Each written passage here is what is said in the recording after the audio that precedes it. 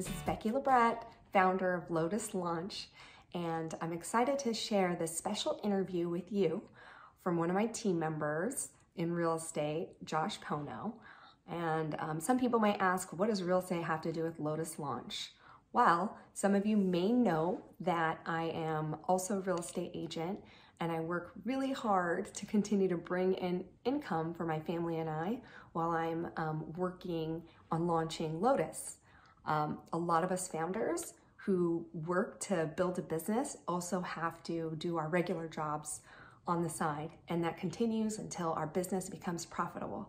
So I've been doing a lot of side jobs in the last couple years, working as a research assistant at University of San Diego, working as a professor of real estate at Pacific State University, and Josh, who was my team member in La Jolla, Keller Williams, is now a team member for the Altman Brothers. And so I invited him to talk to the class and share his journey about real estate. And him as a business owner as well, he's on his own separate journey. So I hope you enjoy the interview, and I hope you also take some nuggets from it, not only in the market, but how you can find different ways to launch a business and work and make money on the side. Because it's not an either or, a lot of times it's a both. Enjoy. I am so excited that you're here. Hey, Josh. Me too. It's gonna be fun. Yeah. It's gonna be fun. Yes. So these are my students. They may or may not come off of screen, but if you guys can come off of the screen, please do, and turn on your video so Mr. Josh Pono can see your wonderful studious faces. I've been working with Josh for 2 years-ish. Gosh.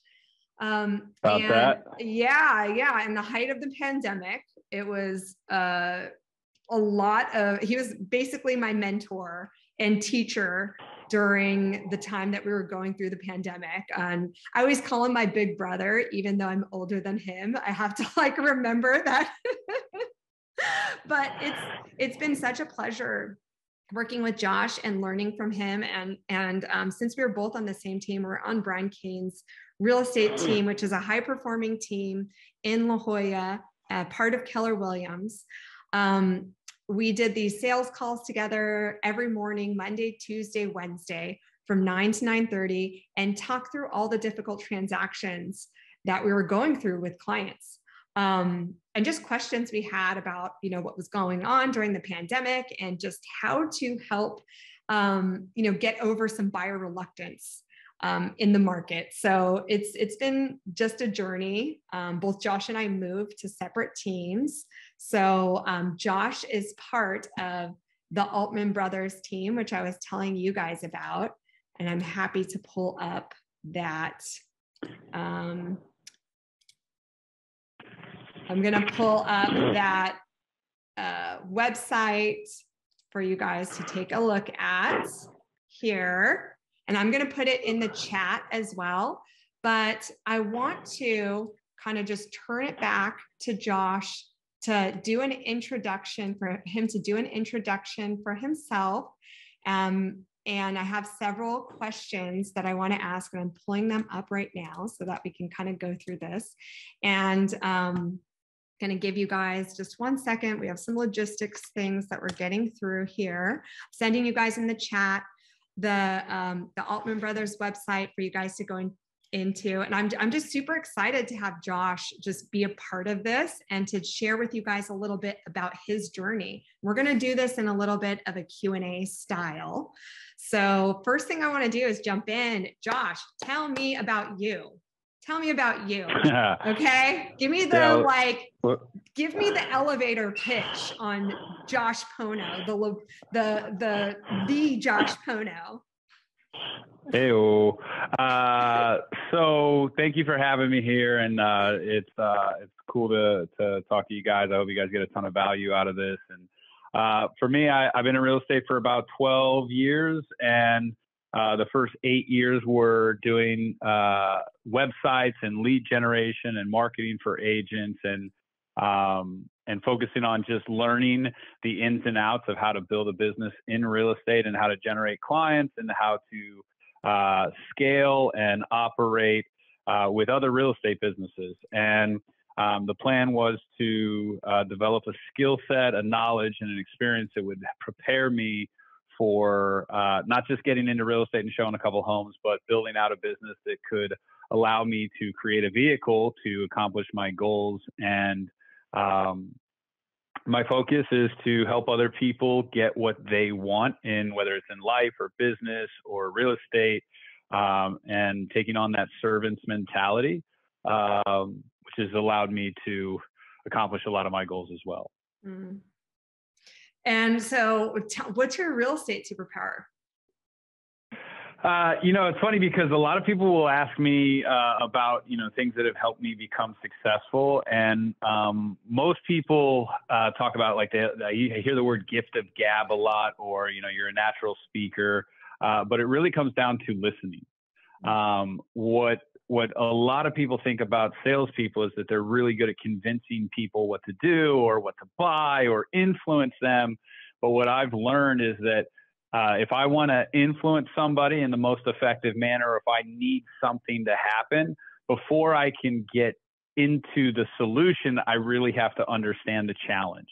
And whether it's helping somebody buy real estate, whether it's somebody having an emotional little meltdown in the middle of the escrow process, whether it's a listing agent who, has 10 offers and I've got to get them to accept mine, whether it's, identifying which buyer is going to be the best for the seller, it all comes down to listening to what they're saying and what the nonverbal cues are, and finding really good clarity around what's really going on, right? Because there's surface level objections. Like there's knee-jerk reactions. Why are you upset? I'm upset because that person didn't deliver my coffee fast enough.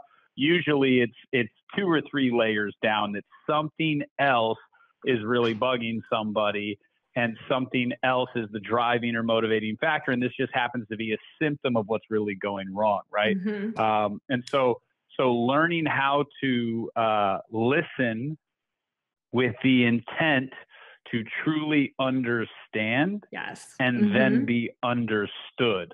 Seeking to understand. I remember you saying it a lot during our powwows in the morning. Yeah. And it's something that I constantly, I didn't create that, obviously, right? Like that's been around for a really, really long time, but it was something that I struggled with it.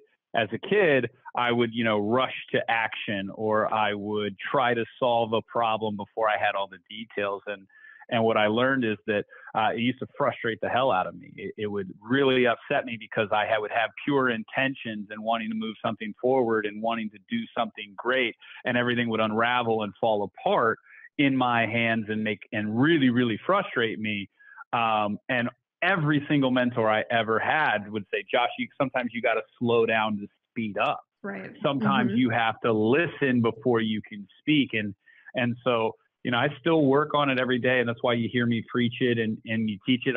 Oftentimes I'm really just coaching myself out loud through the voice of helping other people. But that's something that if we talk about superpowers, it's one, listening. And 2, it's being patient enough to know that I will get my turn. People, I don't have this fear that if I don't tell you what I'm thinking first, that you're going to run away from me. I don't have this fear that if I don't do this immediately, everything's going to fall apart. I don't have this mindset of, oh my God, everything's going to fall down and fall apart. I have the patience to listen. I have the trust that my experience and my skills will provide the pathway. And I have the intuition to just remind myself, and the self-awareness to remind myself, slow down. If you want to speed up, slow down, listen, and then be understood, and make sure you speak clearly. I love it. Yeah, that's a lot of what I learned too in us working together, is that slowing down, listen, make sure that you're understanding that other person's perspective before you move forward, and jump in, because I think when we get started, especially being put in a high-performing team, we're so used to just running the hamster wheel that we forget that you have to think about the client's perspective, And you have to sit there and listen, and don't try to interject your opinion too quickly. Think about where that person is coming from. Take it in before you act and move. And I think that is it's so important. It's the real estate therapy that you and I talk about all the time, right?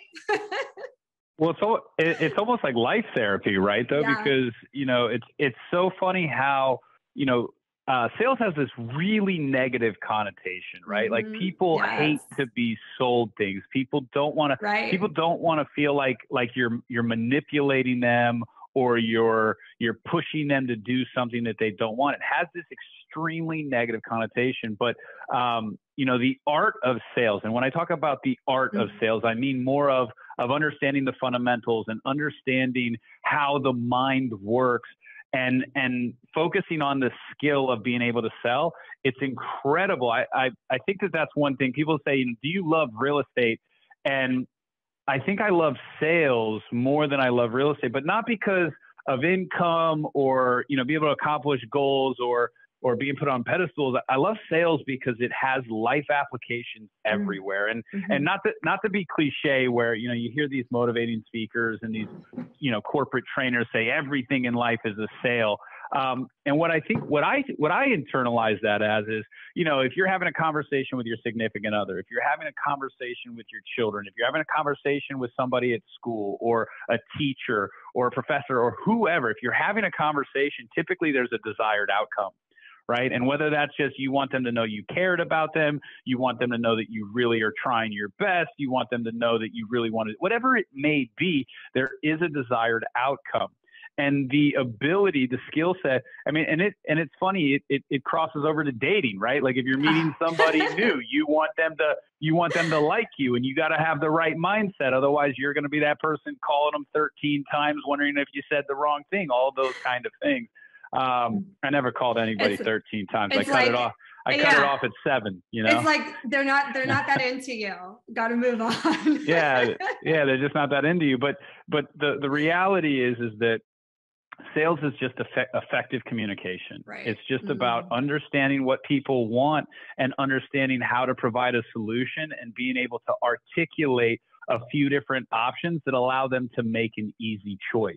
Right. And by doing so, when it's done right, it's this really beautiful thing. And people really love a great salesperson because people love to buy, right? People love to buy stuff. It's a fun process. It's exciting.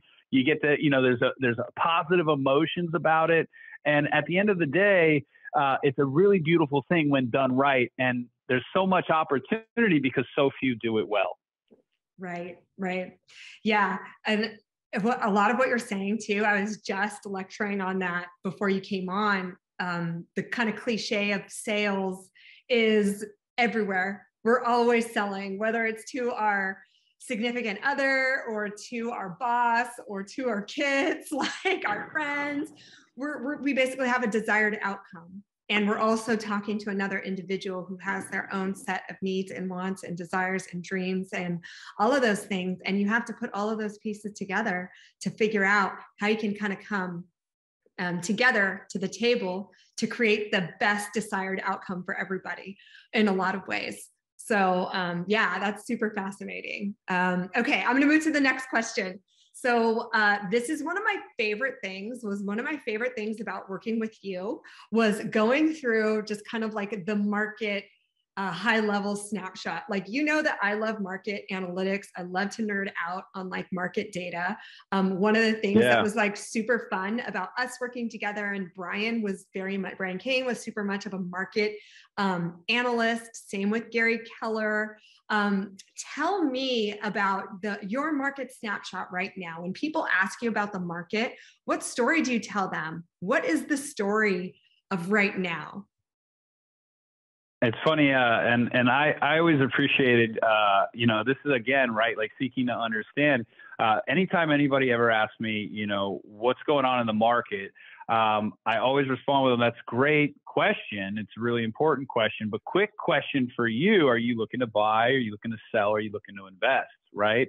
I think that a lot of real estate agents And I make this joke because people are always asking me, Josh, what's going on with the market? And they're asking with a specific desire to find out the information to help them be confident about the choice that they think when people ask questions, they're already kind of leaning a certain way, right? Like they're already kind of have something in their mind. And it's like, what's going on with the market? Well, it's a great question, but for you, are you looking to buy? Are you looking to sell? Are you looking to invest? And I always preface this because, it's like if you ask 100 real estate agents, is it a great time to buy? 99% are like, yep, absolutely. Best time to buy. Never been better. Right. And so by using that, for people that want to get into real estate or they want to be listened to and be heard and feel like that advisor, again, you've got to slow down because before I start going on and saying, yeah, I think you should buy right now, I've got to give people a lot of context. Because I know that they know that I get paid when they buy or sell or invest in real estate. And so it's really important to me to let them know that I actually don't care whether or not you buy now or in 3 years or in 5 years or 10 years. From a personal preference standpoint, I want you to get the best results. I want you to make the best decisions, but I'm going to be in real estate. And all I want to be is your trusted resource. And so, first and foremost, I say, okay, great. Are we talking about buying or are we talking about selling? And if they're going into selling, I'm talking to them about a few different things. Right now is hands down, without question, the best time ever in the history of real estate to sell a home. But that doesn't mean that you should sell, because the reality is that and we learned this from one of our mentors, right? Gary Keller, worth a few $100 million. He talked about his 10 reasons on why people don't become wealthy. And one of them was specifically people sell their assets too quickly. So when somebody comes to me and they say, I want to sell, or I'm thinking about selling, or is it a good time to sell? The answer is there's never been a better time to put a house on the market. There's extremely low inventory. There's extremely low interest rates, which is great for a seller because it means the buyer can afford more home without paying more per month. There's a high demand because people are shifting all over Southern California, San Francisco, LA, San Diego. Everything's being reworked. In San Francisco, you still have a phenomenal economy up there, and they're chugging along, and they've got some great companies. In LA, the movie business has never been hotter because of Hulu and Netflix and Disney Plus and all these producers. Everybody's a movie studio now. So that industry, everybody's busy making money, and they all need a house, right? So the demand is really high. And then San Diego has this rebalancing. For a long time, we've been a sleepy beach town. A really cool place with essentially cheap real estate, which cracks people up, in Missouri because we're 5 times the average price. But in Southern California, to get a beach town with an average temperature of 74 degrees or whatever it is, very little traffic, great culture. Like, it's just an incredible place, and it's been extremely affordable. So the real question goes back to the seller, though, or the client that's asking me that in the sense of, so what's your long-term goal? So where are you going? Is this a rental property? Are you going to go buy a second home? Do you need to sell this home to get to the next one? What's your retirement plan look like? How does this impact you? Some sellers, some clients, they want to own 5 or 10 homes. Well, if you keep selling every home you live in and buy, you're never going to get there. With sellers, yeah, it's a phenomenal time to sell. And you're probably going to have another 6 to 12 months of appreciation, meaning whether it's now or in 3 months or 6 months, you're probably going to be selling for more. It starts to become a little bit tricky when you get past 2023 because, sooner or later, we've got to slow down. Sooner or later, we've got to have some things adjust. And the market goes up, it goes down. It's never going to go up forever. But again, it goes back to their plans.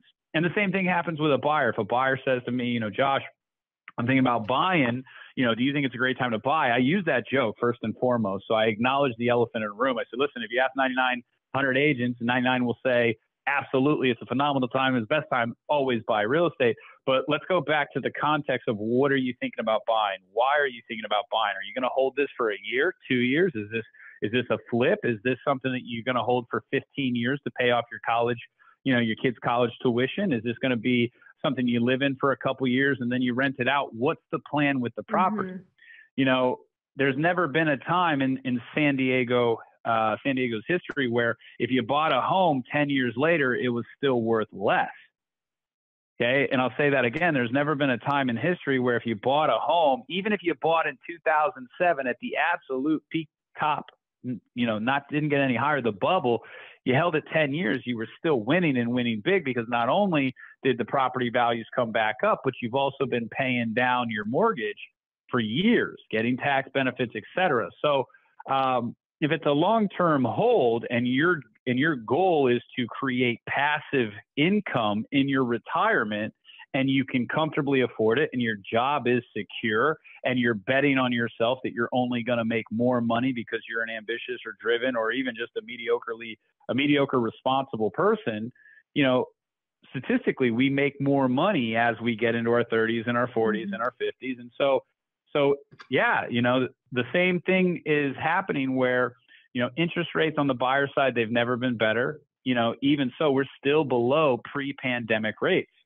We're still below, and they were already historically low. They were in the 3.3s, 3.3, and now we're in the 3.1s, and still buyers are getting 2.8s and 2.9s.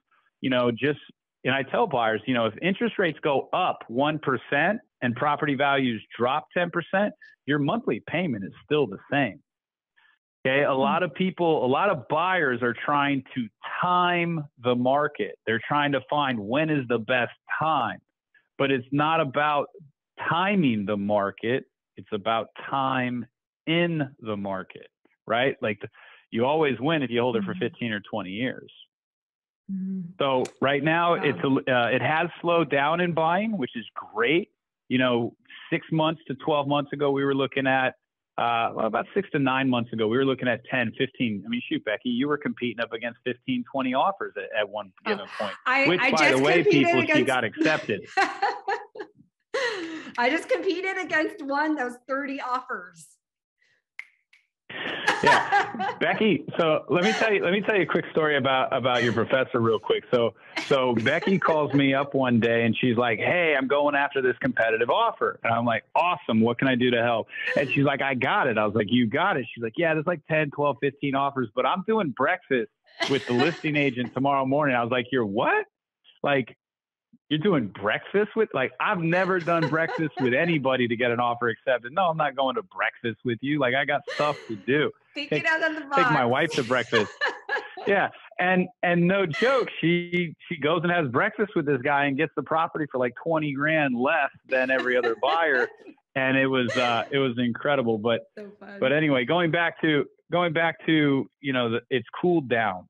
It's absolutely cooled down to where, now we're getting 1, 2, 3 offers. And I tell buyers, the best deals are found by being the most prepared and the most motivated, because there are sellers that are having to sell in the holiday season. They've got a job. They've got something going on where they don't have the luxury of waiting around for the highest and best price. They've got to go with the most qualified buyer. And if you can position yourself like that and get in, there's no data showing that the real estate market's going down in the next 6 months, especially with the Omicron variant going on. Typically, what we see is as these variants go up or as they come around or as cases go up, inventory stays low because people don't want to move and they don't want to sell. And the media does a fantastic job at pumping out information that will grab people's attention, usually with the emotion of fear behind it. And people will buy into that because health is really, really important. And as they do, it suppresses inventory. It also keeps the government suppressing interest rates.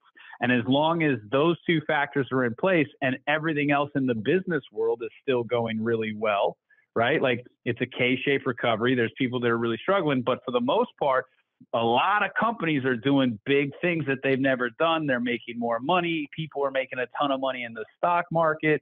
I mean, I had a friend made $80,000 in 3 days on GameStop stock, with the whole Reddit thing, right? Like people are making funny money. And as long as those things are there, we're likely to continue of what's been happening over the last 12 to 18 months. Yeah. So, so much is going on. Okay. One question related to the market still about, we're obviously in this like hyper sellers market right now, hyper speed. can you take out your crystal ball of sorts and see when we might get it? When can the market shift? When are we going to start moving into a buyer's market where it's a little more, come on, buyers got to get a break. When's that going to happen, Josh Pono? What's funny is like, so sellers will ask me, Josh, what's my house worth? And agents want to be that expert, right? Like, your house is worth 1.1 for sure. I know this market better than anybody else. But it's like, we're always wrong as real estate agents. You list the house for 1.1, it sells for 1.15 or 1.2 or 985, right? Like, very, very, very rarely does an agent call it on the spot. And obviously, I don't have a crystal ball. If I did, I wouldn't be doing real estate. I'd be doing a lot of other things with that knowledge.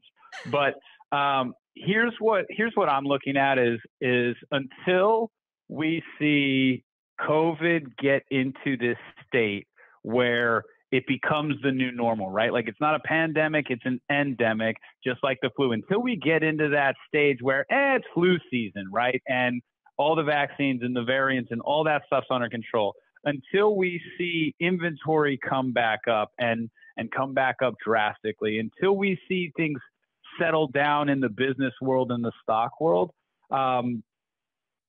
I just don't know what would change it, right? Like, what would change it? If inventory is not going up, if interest rates aren't going up, if demand isn't going down, if the rental market is going up just as fast to make it just as that barrier of should I rent, should I buy? If rents are going up too, then it continually pushes people to be like, I'm not paying $4,000 for this 2-bedroom, right? Like, there's other factors.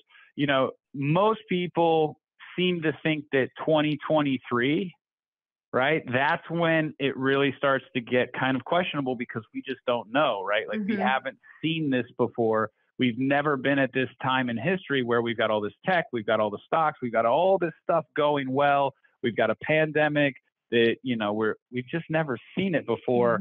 But I think that if you're looking to sell, you're guaranteeing you're selling at a phenomenal time. It's probably going to run up a little bit more, but if it fits into your plans and it makes sense and you can turn that sale into something really positive and leverage it, fantastic. And if you're buying and you're going to be there for a long time, just shake it off, take it on the chin, get in, and be excited when you have some equity in a little while. And, have a little bit of the crypto mindset in the sense of like, if I buy crypto, I don't check it every day because I'll have a heart attack, right? Like 30% swings here and there. Like, you just let it ride and don't worry about the quote unquote equity. A little nugget that my mentor taught me is don't take your equity, don't count that in your personal net worth because it's fake, right? Like, people ask me all the time, Josh, how much equity do I have in my home? And I say, I don't know. When you selling? Yeah. Because right now you just have a Zillow, you have a number on a computer website on Zillow or Redfin that makes you feel good about whatever it is that you're doing. Like, oh, I've got $200,000 of equity. Can't do anything with it because you have to pay. So get in and let it ride and sit tight and just work the plan. Invest in real estate, not because you think you're going to make $100K in the next year, but because you know that if you hold on to it for 20 years, you could literally have it, sell it, pay off your kids' college education. You could buy your dream home, your retirement. I mean, set up for the future and you'll be fine. So backing up just a bit, can you share your transaction history for the class and what's your sales been like since you started in real estate and today? And then I'm going to move into another segment of my part 2 of the question. All right. So the first 8 years of my real estate career was helping people, set up their websites, their marketing. I was licensed for a little bit in South Carolina, 3 months. I sold one home in South Carolina, and then I moved my whole business over to San Diego. My first year, I had started a real estate team. I felt really confident in what I knew in regards to the business development side. We did 33 transactions the first year. It was me, a business partner, and one agent that did about 6 homes. And then we had another support staff member that also did about 6 homes. But we did a total of 33. Year 2 was around the same. We hit some really big business development challenges. We almost went broke, actually, because we were investing so much. You know, most real estate agents sell about 6 homes a year, not their first year, but 6 homes a year. Mm-hmm. And so, you know, in San Diego, that probably equates to $60,000, $70,000 in income with your broker splits and your fees that you got to pay. Year 1, we had business expenses of about $72,000 in our first year. And we had 2 partners. So we had to create 2. I mean, we literally were investing $6,000 to $7,000 a month in the business because we were absolutely convinced that nothing could go wrong, but we were making a lot of fundamental mistakes. And so year 2 was about 33 transactions. And we were really excited just to do that because we knew, I mean, we had 2 agents quit, we overhired, we did everything you could do wrong. We did it. Year 3, I partnered up with Brian. I did 33 again. That was like the number. Year 4 Year 4 was 49 with a few different referrals and a couple of deals we worked together. So it was a little bit more than 50.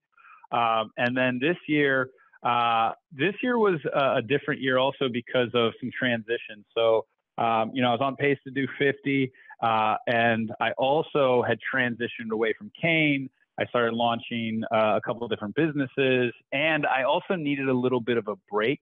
For 12 years, I just next level, grinding, right. Next goal, next goal, next goal, next goal. And even though I sold over 50 homes in 2020, it really took a toll on me personally because I still was doing everything I can to carve out family night with the kids and making sure I made every single, you know, dinner. You know, 95% of the family meals, I make sure I'm home, even if I got to work till 11 afterwards. And, you know, real estate's great because you can work at home. But so it wasn't like I was just ignoring my family or I wasn't showing up to the kids' stuff or I wasn't taking vacations.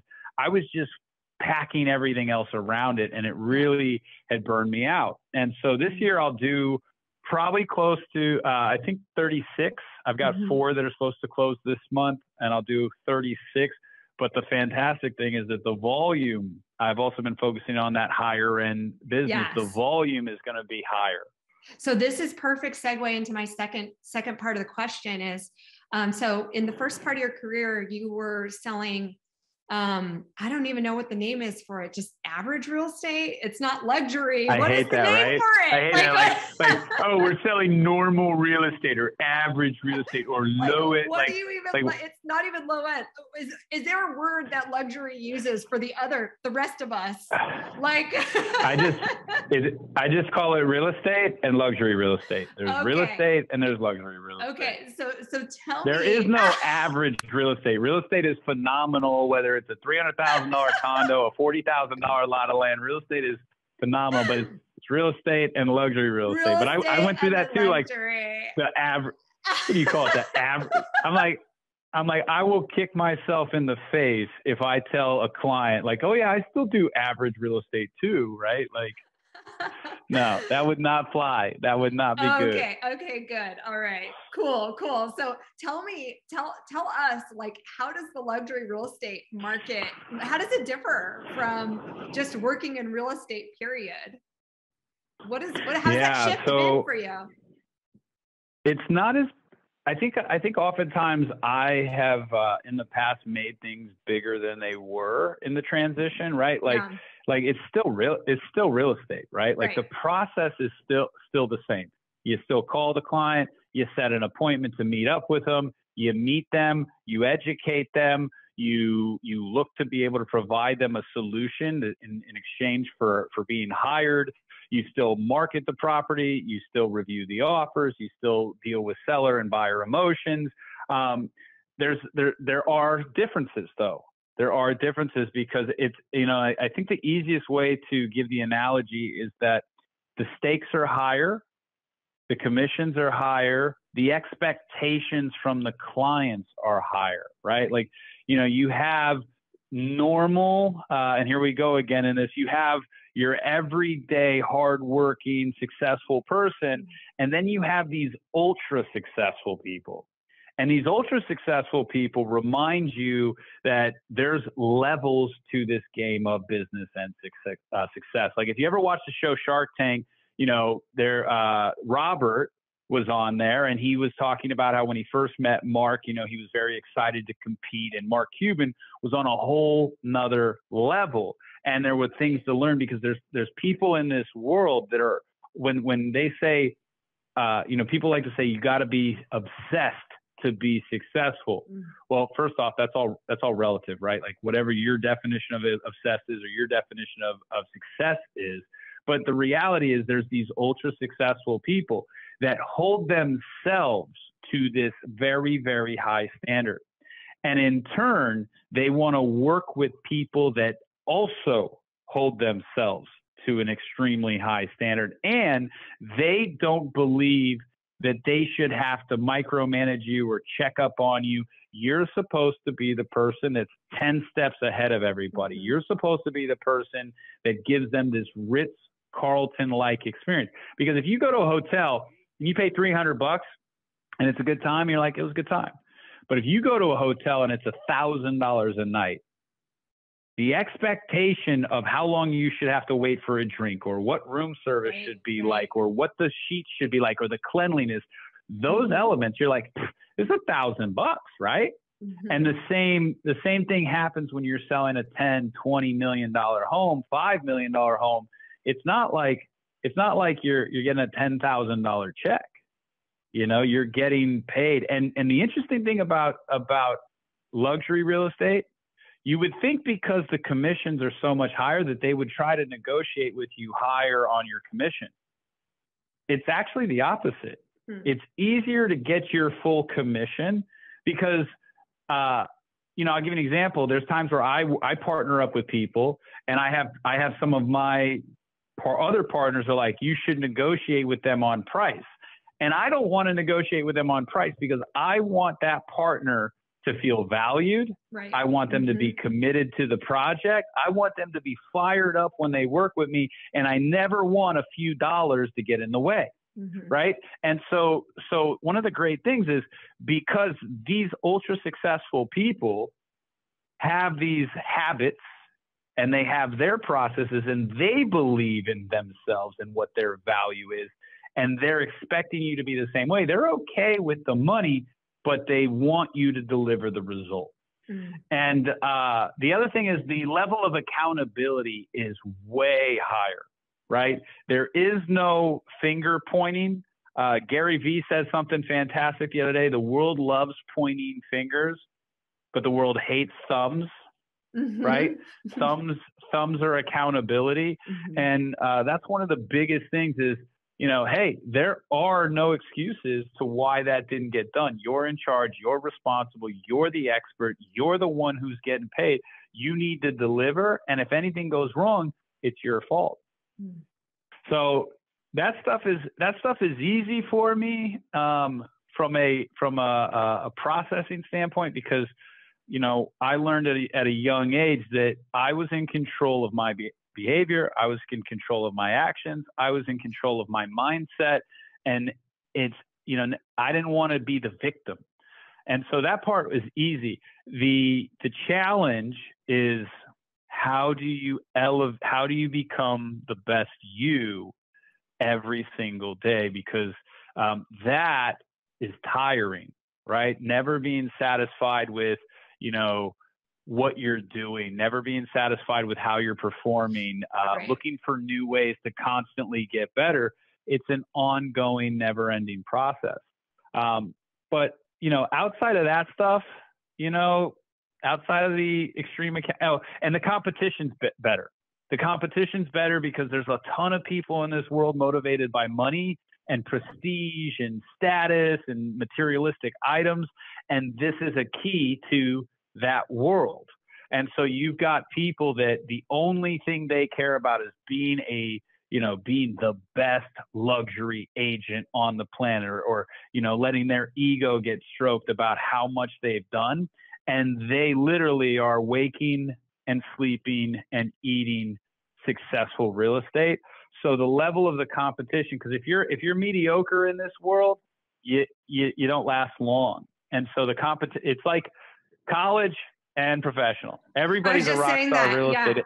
Yeah, you're like, it's like college basketball and professional basketball. Yeah, everybody's an all-star. Like right now, you'll see, there's 21,000 real estate agents in San Diego alone. 21,000, and another few thousand are coming in right now in school.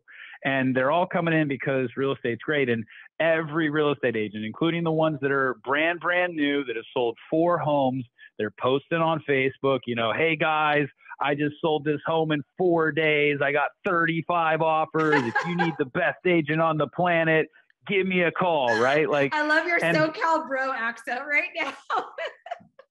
Bro, that's the SoCal born and raised in right? me.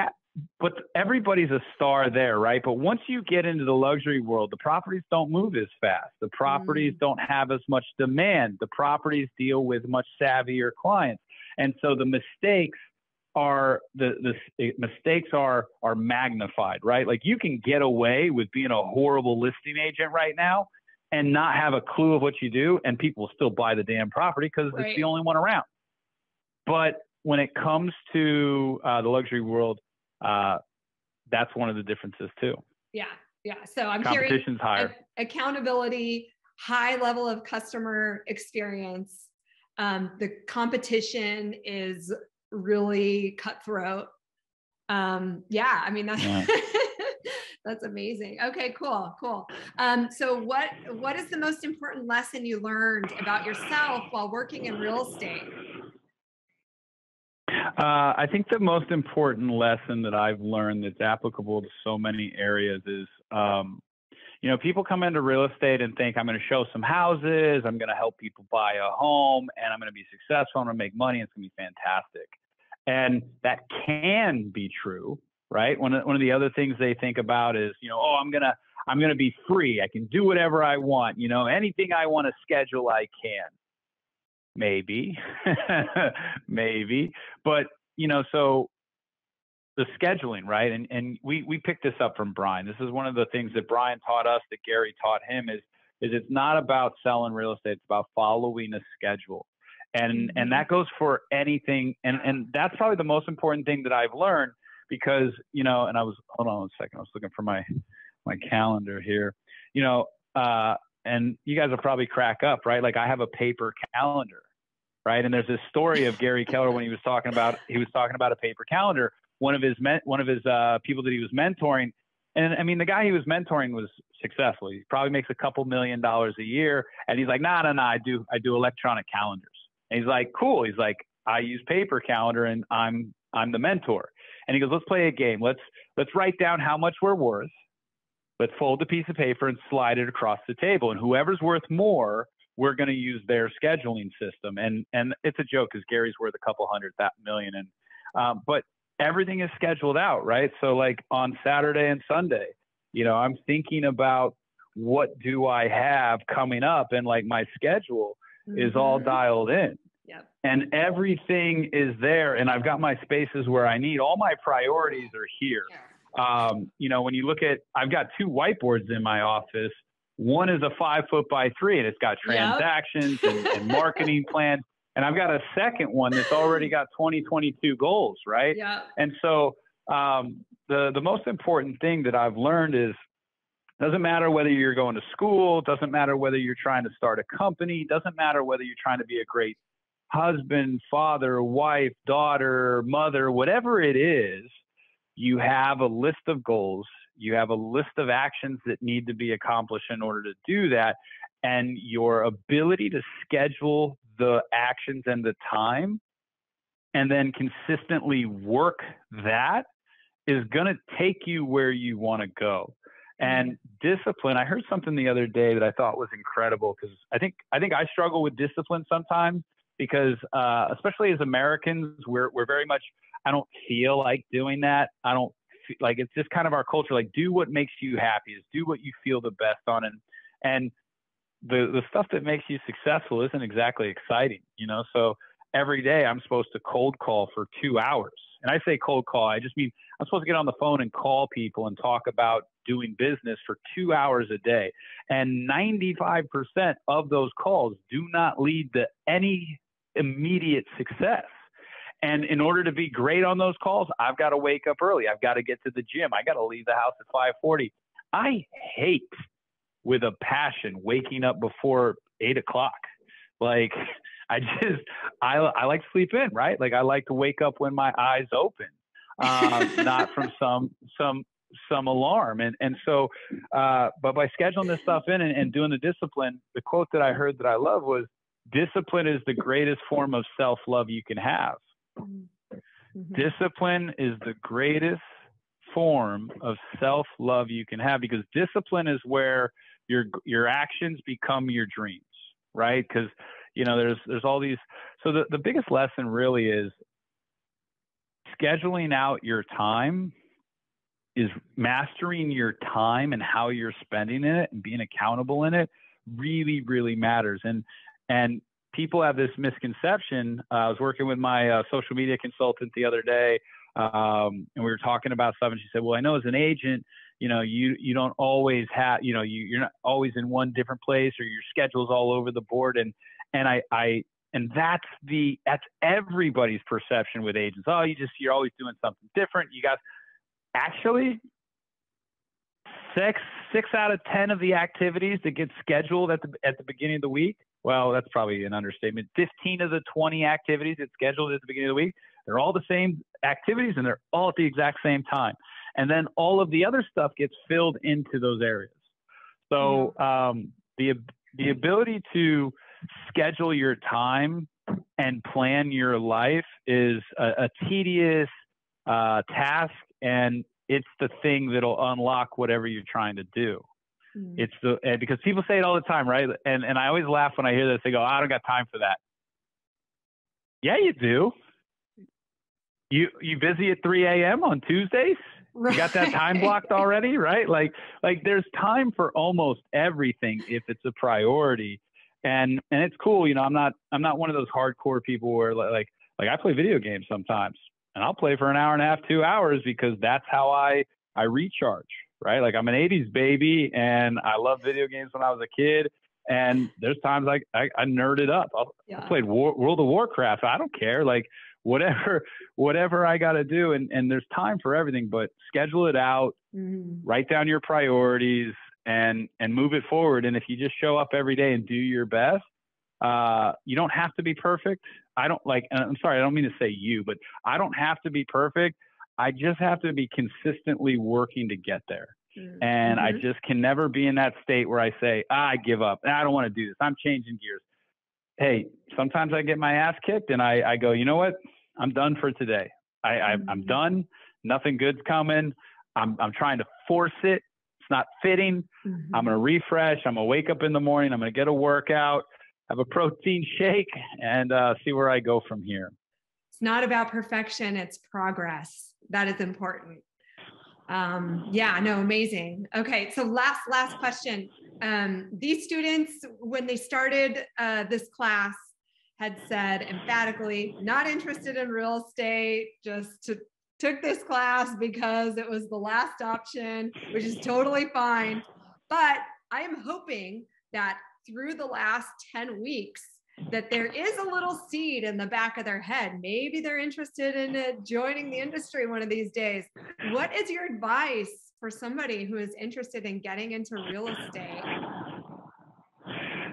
You know, real quick. So if you're going to get stuck in a class because it was the last option available for your class loadout, at least you land on Becky, right? Like you can land on like a class you don't want and a teacher you don't want. That was like me at economics. I'm like, this guy's the worst. Shout out to my teacher.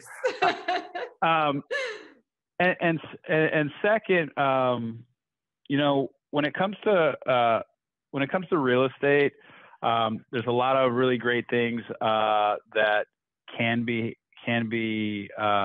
discovered about yourself. There's a lot of great things. Like, it'll push you and it'll challenge you, and you literally have the ability to create whatever it is that you want, because the price points are so high, right? Like, so when I was selling websites, funny enough, this is when I really decided that I'm wasting my time here. is I'd been to 3 or 4 companies, and in my trajectory in the corporate world was like this. Like I could go wherever I wanted. I could get hired without getting an interview. I'd built up a reputation. Like I was there. There was nothing anybody could say that I couldn't answer. There was nobody I couldn't outproduce, blah, blah, blah, blah, blah.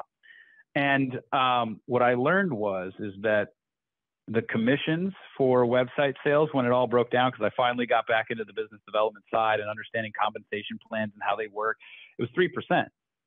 It was 3%. And a light bulb clicked off. Real estate's 3%, 2.5% in California, but it's 3%.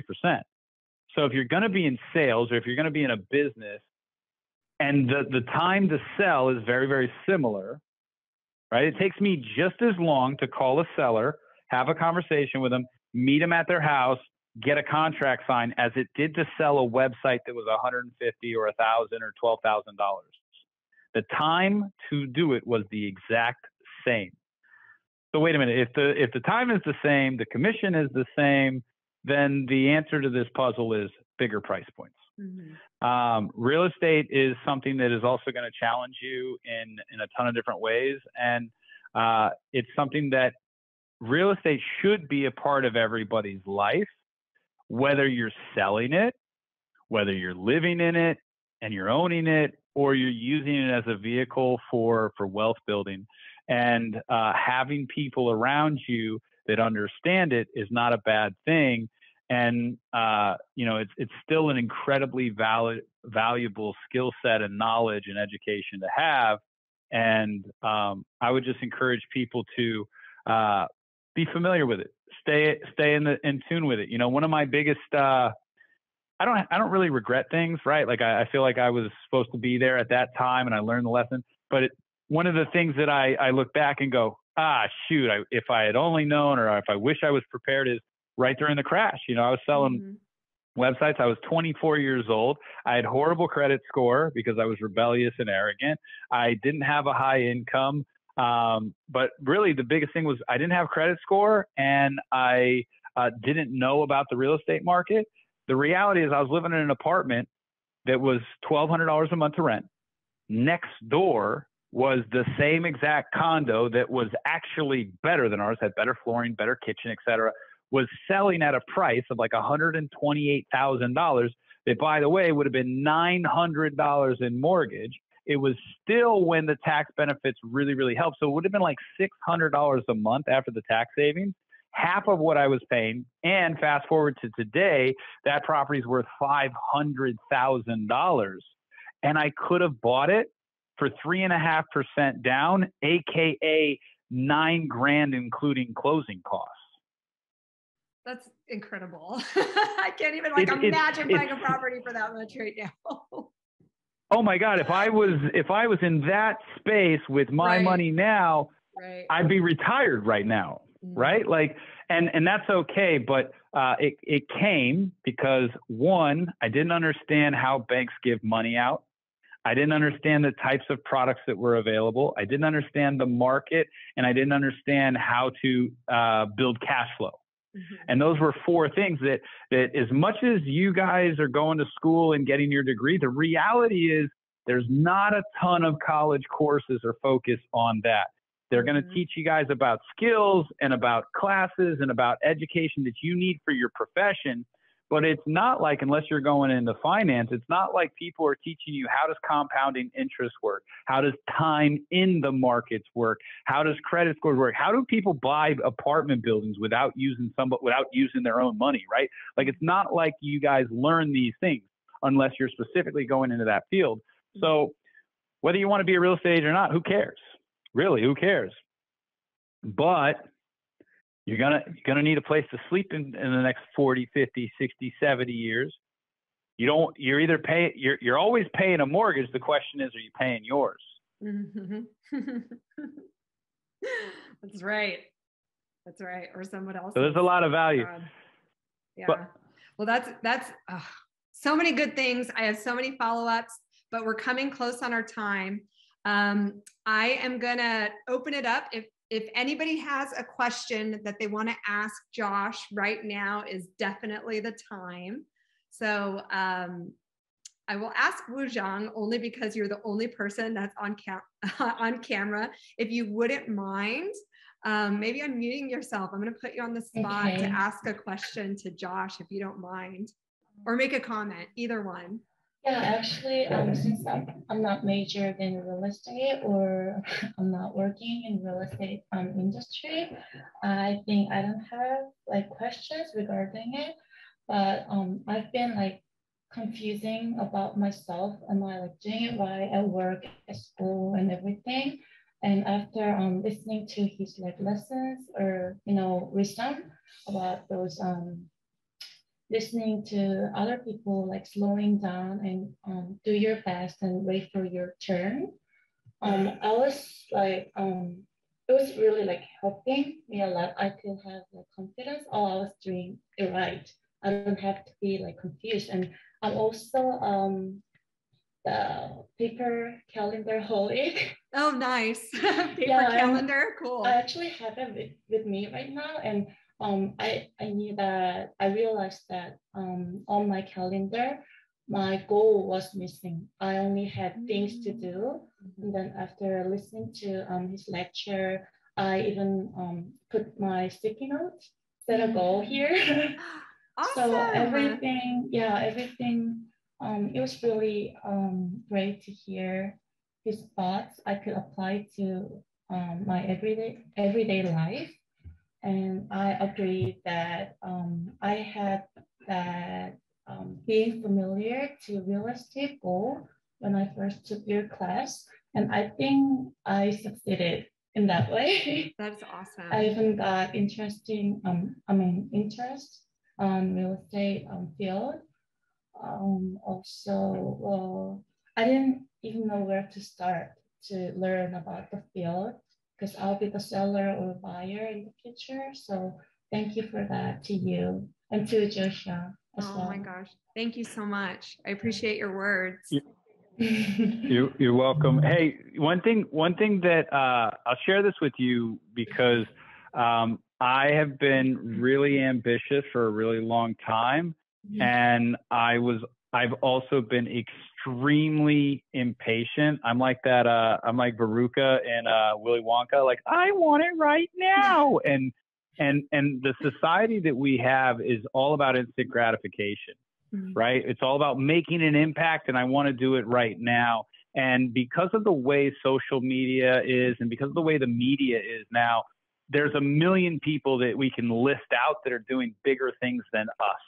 And it can really make us feel bad, and we can create stories in ourselves. And, it's funny because my son one day, so we was watching Netflix, and you know how it buffers, like if the internet's not loading up, right? He was like, Dad, what's taking so long? And I was like, bro, you don't know about Blockbuster Video, right? Like we had to drive down to get a movie and then rewind it, right? But it's all about this instant gratification. Here's what I'll share with you. The first 10 years of my real estate career, I never was happy, because it wasn't happening fast enough. Even when I was selling 33 homes, I was almost broke, right? Like, and the whole time, and I just kept believing in that hockey stick curve. They talk about success where you just go, and then it just shoots up, right? It's real. And it's real with you guys as well. And whatever it is that you're doing, the world has a way of you just don't feel like you're making an impact. You don't feel like you're doing as well as you should. And other people around you are putting pressure on you because, well, did you hear about Susie's father? He just, he just sold a .com company. Like there's all this pressure. And I would say to myself, like, when is my hockey stick curve coming? When is it coming? Like, it's been 10 years now. And so many times I wanted to give up, and my wife would look at me and she'd go like, well, then if you hate it, change it. And I'm like, okay, thanks for using my own words on me. Right. But and I'm like, there's nothing else to do though. What am I going to go do that I'm going to love, that I'm going to be skilled in? I have to keep going on this path. I either have to go bankrupt and completely fail and just die on the sword, or I've got to get here. And it comes in the most crazy forms when you least expect it, like a pandemic. And it just went, and in the middle of all that, it changed all of my perspective, right? And so I just share that with you because I can hear it underneath a little bit of there's that pressure, right? And there's that I've got to do something big. And the biggest piece of advice that is coming out of a lot of different mentors now, and it's something that I want to share with people, is like, find out what you're doing, where you're going, and just work on that path. And don't worry about the results coming today. Put yourself around people that you trust, that can give you good pieces of advice. And I have people around me that are like, hey, you're being dumb right now. And I'm like, oh, okay, thank you. Yeah. Right. And just, and then just work. And when you're really tired and you're exhausted, schedule some fun time for you. Give yourself that grace. Go do something for you without fear of like, well, if I do this, I'm never going to make it. Well, I can't do that. I don't have time. It won't work. And then go for it. And just, it'll come. The hockey stick curve will come if you want it to. Thank you so much, Josh, for being here. We really appreciate you chatting with us, taking this hour, and just giving us, gosh, all of this knowledge, so many nuggets to take away. I'm going to have to rewatch this video and pull it together. And by the way, the students are going to write a reaction paper on your presentation. So I'm excited to share those with you too. I just got nervous. They're like, it was all right. It was all right. Well, thank you so much again. All right. Thanks, guys. Look forward to Be seeing well. you soon. Thank you.